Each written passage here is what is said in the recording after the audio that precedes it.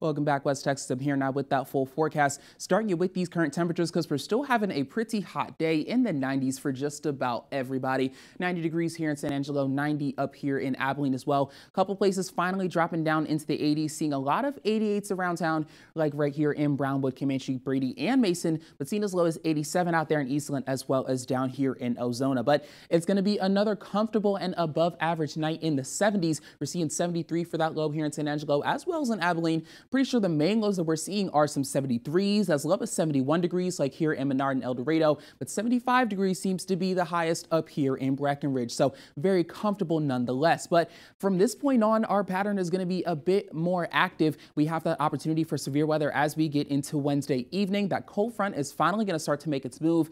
Now, the Storm Prediction Center actually just made a very recent update. So we have a little bit more of this area that's included within the slight risk, getting from about Scurry County and further upwards. We've got this central region, including Eastland, even all the way down to Sterling County. That's within that slight risk. And everybody else down here in the southern Concho Valley, the Edwards Plateau, and parts of the Hill Country are within that general thunderstorm risk. So right now, our main threats are looking to be large hail and winds. And unfortunately, we cannot rule out a tornado, but it's looking like most of the instability is further to our north. But looking at these highs, we're still going to see one more hot day on Wednesday, but we'll have that cold front come through finally. It'll cool us down on Thursday, and then we'll slowly grow our temperatures back up into the triple digits as we get later into the weekend. And I've got your weather pattern here to show you what's going on.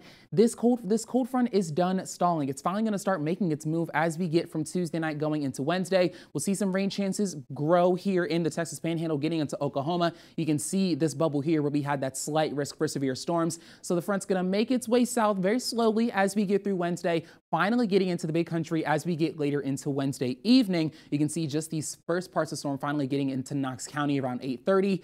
They'll start to continue to move their way south on that time period from Wednesday night into Thursday morning. That is when everyone has that opportunity to see some of these showers and thunderstorms. I'll be honest, a lot of these models are still giving us a lot of mess. So this is more of a widespread look at everybody has the decent chance of seeing that rain, with again the stronger storm staying up here in the big country down to about Tom Green County. So that front's going to continue on. We'll see those rains possibly continue through Thursday. Now this front is also in conjunction with a low pressure system that's moving through. So some rain showers could actually continue through the day on Thursday as well as on Friday as we continue through. But we will see some gusty winds as we get later into the weekend. The low pressure system will pass and we won't see much, but as high pressure starts to roll in, we'll see those gusty winds back up at 30 miles per hour. So wrapping with that 7-day forecast, we've got one more day of heat. We're going to cool down for just a bit, but as we get later into the weekend, high pressure roll in. We'll see triple digits make their way back and the pattern will continue.